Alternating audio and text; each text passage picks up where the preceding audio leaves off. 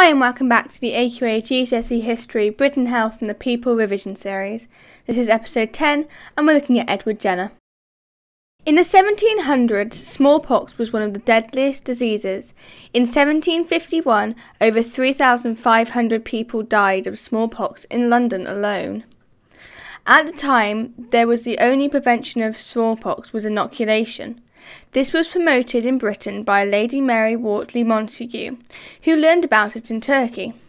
Inoculation involves making a cut in the patient's arm and soaking it with pus taken from a swelling of somebody else who already has a mild form of smallpox.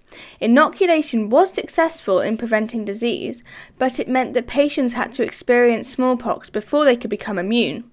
Some died as a result. Edward Jenner was born in 1749. He was a country doctor in Gloucestershire. He heard that milkmaids didn't get smallpox, but they did catch a much milder cowpox. Using careful scientific methods, Jenner investigated and discovered that it was true that people who had cowpox didn't get smallpox. In 1796, Jenner tested his theory. He injected a small boy named James Phipps with pus from sores from Sarah Nelms, a milkmaid with cowpox. Jenner then infected him with smallpox. James didn't catch the disease.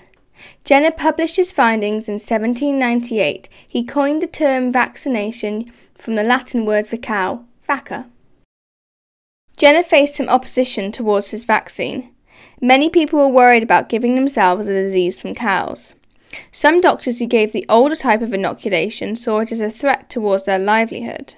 One doctor, William Woodville, claimed Jenner's vaccinations worked little better than inoculation after several smallpox deaths occurred at his hospital. When vaccinations became compulsory in 1853, several groups were formed to campaign against it. They didn't like the idea of the government telling them what to do. But his discovery got approval from Parliament.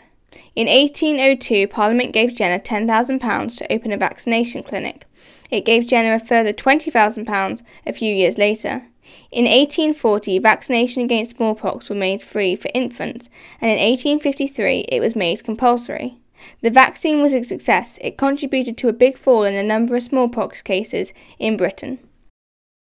So that's the end of episode 10 of the AQA GCSE History, Britain Health and the People revision series. Next episode we'll be looking at the germ theory and fighting germs. Thank you for watching and I hope you enjoyed.